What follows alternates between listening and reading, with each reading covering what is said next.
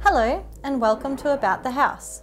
The House Indigenous Affairs Committee has launched a new inquiry into the sale of inauthentic Indigenous style art in Australia. We caught up with Committee Chair Melissa Price to discuss the impact of fake art and merchandise. What we have heard about, and you can read it on social media and through the news, is that there's a whole raft of examples where, especially in the like souvenir trade, you go to somewhere in Melbourne or Sydney or even out to Alice Springs, and more often than not you look on the back, it could be a tea towel or a didgeridoo or whatever, and it'll say made in China. Well clearly that's not being created in Australia by an Indigenous or a Torres Strait Islander artist, and so therefore it's not doing credit to the culture of our Aboriginal Australians.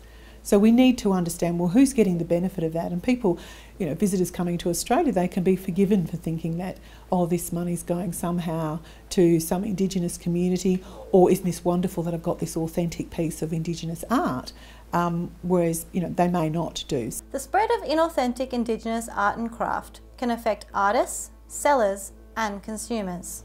I think the starting point is that we have to remember that Indigenous artists, and this is also, you know, Torres Strait Islander artists as well, Indigenous artists and the communities in which these artists live is the benefit of them selling their art. So there's an economic benefit to the individuals, their family and the community. So that's a bit like, well, why do we care? Well, we care because it's about their culture, it's about their art, but it's also about the economic imperative that, if, you know, like in any artist, to ensure that their work is protected. So that's sort of, for me, that's the overriding concern.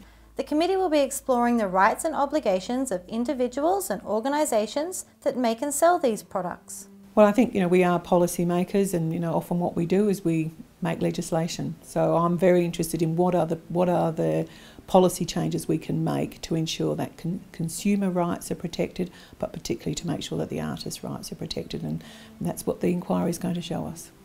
Thanks for watching. To learn more about this inquiry, attend a hearing or to make a submission, visit aph.gov.au/Indigenous Affairs.